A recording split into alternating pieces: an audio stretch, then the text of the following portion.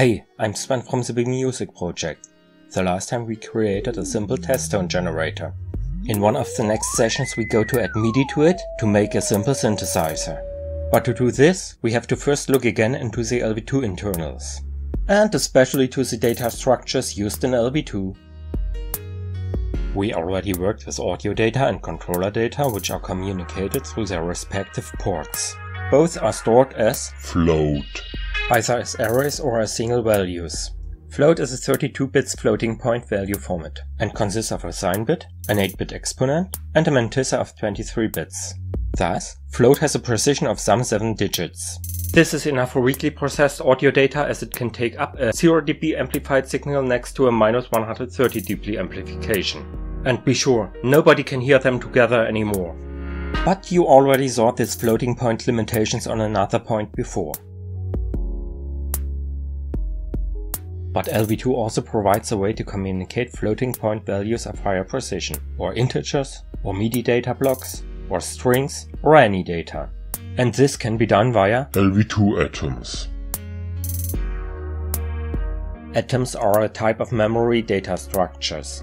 They consist of a head and a body. The head consists of two unsigned 32 bits integer values, the total size of the atom in bytes, and a code number for the type. The body contains a plain binary data to be stored, like a double, or an integer, or a string, or an array, called vector here, or whatever you want.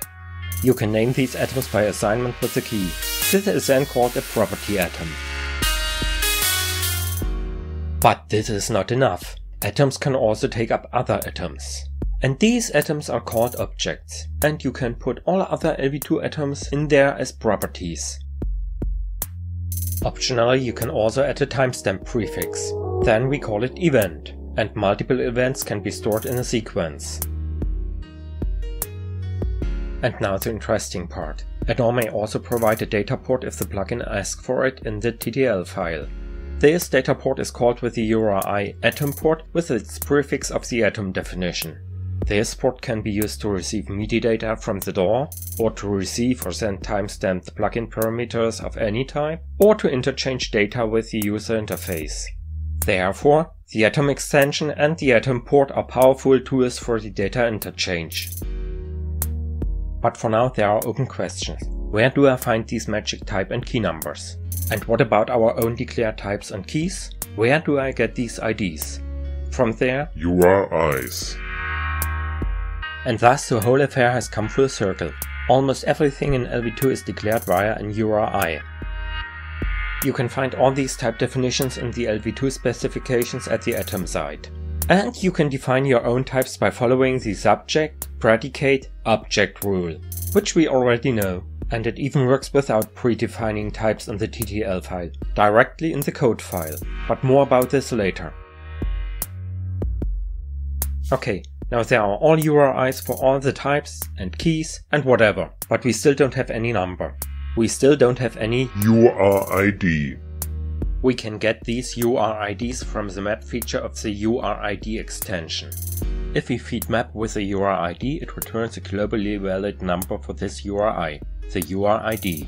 And if we feed map with an unknown URI, it stores this URI and creates a new URID. So we can use these URIDs for types and keys and formats and so on. And if there's a map feature, there should also be an unmap feature. There it is.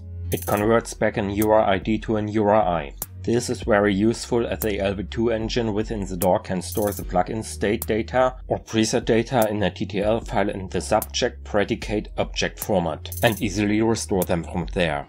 So the plugin programmer doesn't need to take care about this. And next we can take a closer look to MIDI data. Also watch the other videos in this series. For more information, take a look into the LV2 tutorial GitHub repository.